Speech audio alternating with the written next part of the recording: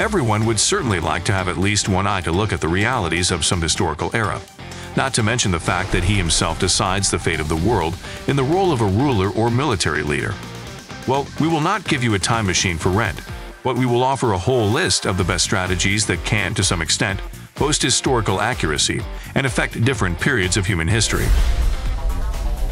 Panzer Corps is the result of an attempt to resurrect the much-loved 90s wargame Panzer General. The attempt turned out to be very successful. The main advantage of the strategy is a skillful balancing between accessibility and complexity. Understanding the intricacies of the game is not difficult, but you will have to use your brains hard so as not to suffer heavy losses. You have to participate in both real battles and fictional ones. For example, you can send the Germans to the USA. You can fully unleash the full potential of the troops and your own in campaigns for the Wehrmacht. The most interesting of them will take you through the entire Second World War and give you the opportunity to make some changes in the course of history. For example, if you are puzzled by how to quickly deal with France, it will be possible to land in Britain as early as 1940.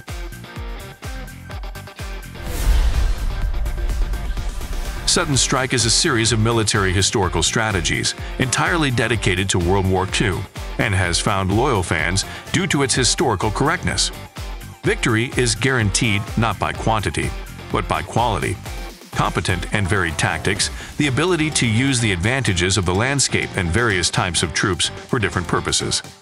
There is no traditional trade in construction here, but there are ample opportunities to create your own modifications and maps.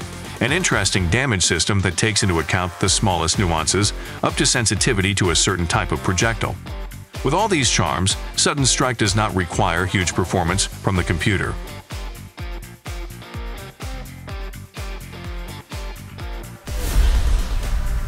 Stronghold invites you to travel back in time and play the role of a medieval town planner. The English king was captured by the barbarians.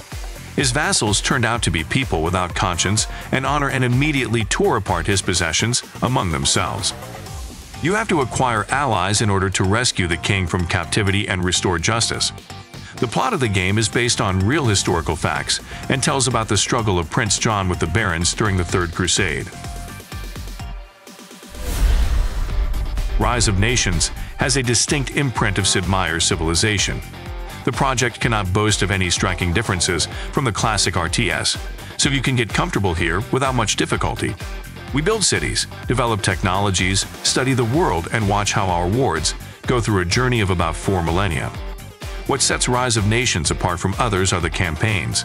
You do not have to follow a predetermined scenario.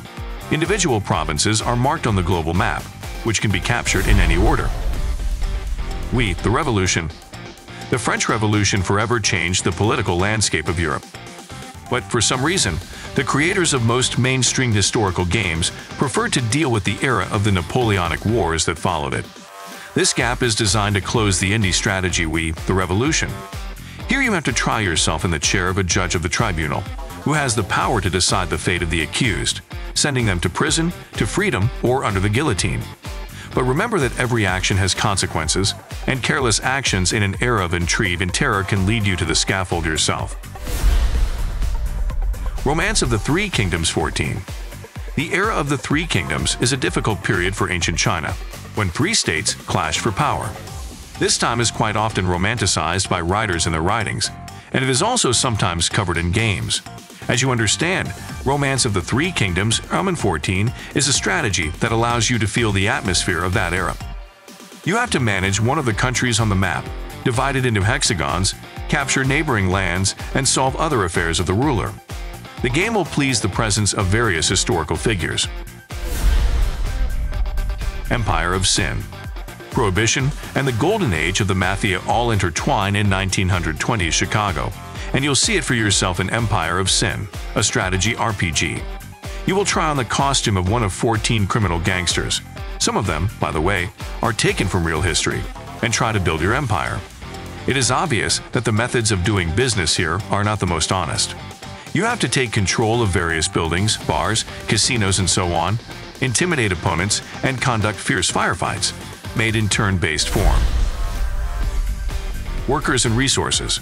Soviet Republic allows you to plunge into the not-so-distant past, to the times when the USSR still existed. In this economic strategy, you will build your republic. You have to build cities, engage in industrialization, and do everything to make your country rich and prosperous. In favor of historicity, here are realistic landscapes, architecture of buildings, as well as recognizable modes of transport. The game itself does not limit the ways of doing business. You can extract resources and sell them abroad, or build an independent republic. Victoria 2. Victoria 2 is a grand strategy game from Paradox Interactive, which you have already met thanks to Crusader Kings 2. These offspring of theirs are similar. However, the events of Victoria cover the period from 1836 to 1936, inviting the player to take control of one of the 200 states that existed in that time and bring it to prosperity in various ways. During that 100 years, many events took place in the world, and here they will be reflected in the passage. True, you can follow them, or you can rewrite history. Imperator, Rome. And another strategy from Paradox Interactive throws us further into the past, at the time of the founding of the Roman Empire. An abundance of factions to choose from, variable and varied gameplay with an abundance of mechanics, historicity, and the ability to rewrite history, or follow what is written on Wikipedia. All these are your options in the game. Gamers note that Imperator, Rome turned out to be weaker than its counterparts, since some of the mechanics were taken from them, but fans of the genre should play it. Dawn of Man. Tired of fighting in strategies with swords and firearms? In Dawn of Man, your units will be armed with spears and clubs, and instead of beautiful cities, you will be met by dull huts built from everything that comes to hand. Yes, this game throws us into the era of ancient people and offers to see how people lived in the Stone Age. Spoiler, it's hard. Responsibilities for ensuring the survival of Australopithecus, for the development of technology, for hunting and other difficult matters will fall on your shoulders. It's nice that there are strategies even for such an unpopular historical period. Praetorians.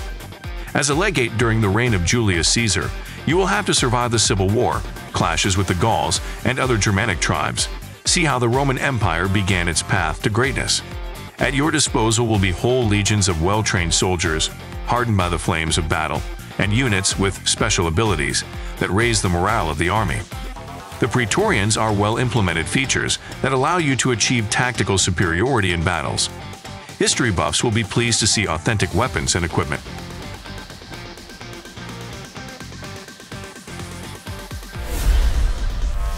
The Entente Gold. The game will plunge you into the bloody events of the First World War, which showed us the first serious bombings and what can be achieved with the help of tanks, will lead you through the most significant battles and even allow you to rewrite history in your own way.